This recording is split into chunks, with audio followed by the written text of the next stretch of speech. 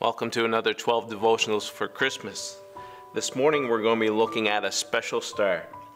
Matthew chapter 2 verse 9 and following. When they had heard the king, they departed, and lo, the star which they saw in the east went before them till it came and stood over where the young child was. When they saw the star, they rejoiced with exceeding great joy.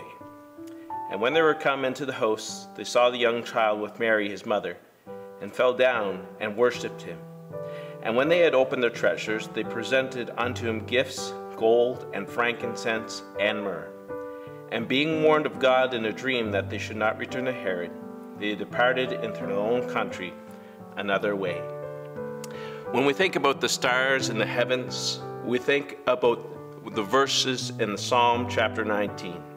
Psalm 19 verse 1, the heavens declare the glory of God, and the firmament showeth his handiwork. Psalm 97:6 says, the heavens declare his righteousness, and all the people see his glory.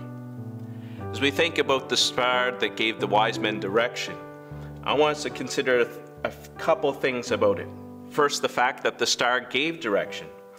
Although less common now, back in their day it was common for people to follow the stars. To find where they were going in the seas or to travel, they would look to the sky to find direction. And these wise men heard that, or knew because they saw a star in the sky, a special star, that a king was born. And this star gave them direction, and it led them to a place of looking for a king. They went first to Herod, and they expected him, of course, to be in Jerusalem, but he was not there.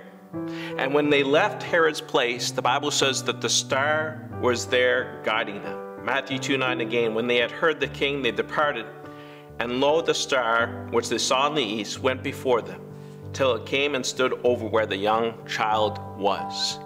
It was a special star because it went before them and gave them direction to the place where the Lord Jesus Christ was. Which brings me to my next point. The star gave a destination. It not only gave them direction, it gave a destination. Just like today, our GPS will tell us when we have arrived.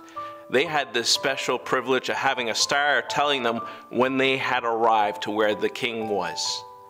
And when they arrived, the Bible says that there was great joy. When they saw the star, they rejoiced with exceeding great joy.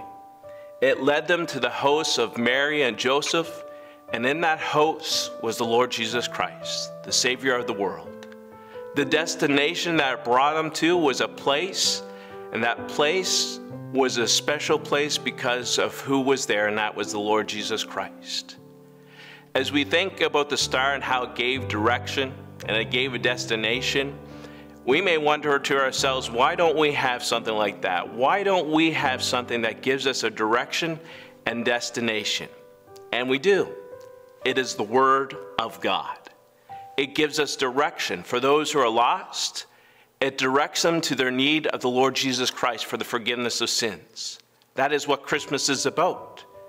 For those who know the Lord Jesus Christ as their personal Lord and Savior, the Word of God gives us direction how we are to live our lives, how we are to follow Him, and be an example to the world around us.